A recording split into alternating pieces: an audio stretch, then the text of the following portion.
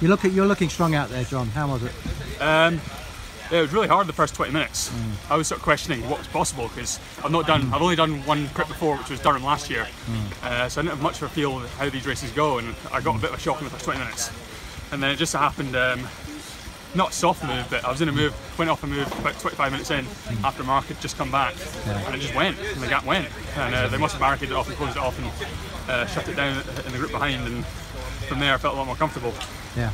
Well, every time you came through, you were leading it up the climb.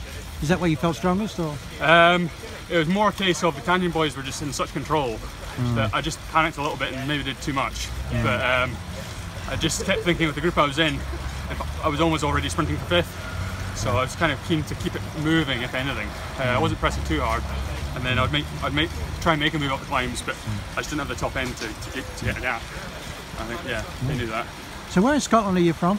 Glasgow. Oh, Glasgow. So it's not far from me, about 10 miles. No. So this is about as local as it gets. Oh yeah, it is. Yeah, and I could hear lots of people shouting and cheering and saying, "Come on, John!" So it's nice to come here and get that crowd support. Are you doing Aberdeen? Yeah, yeah. Right, that's a bit further away from Glasgow. It is. And another one, of course, I've not done. So excited to see how that goes. But it's nice to come to Scotland and do these high-level races. Yeah.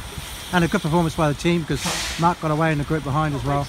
Yeah, it seems like a strong team ride all round. I think we've got at least 3 or 4 in the top 20 maybe, so I think that's good for us. And certainly the way the race was playing out, it could have been any of us in that move up front. Scott was right there, Mark was right there. So I think it's promising for the rest of the rounds.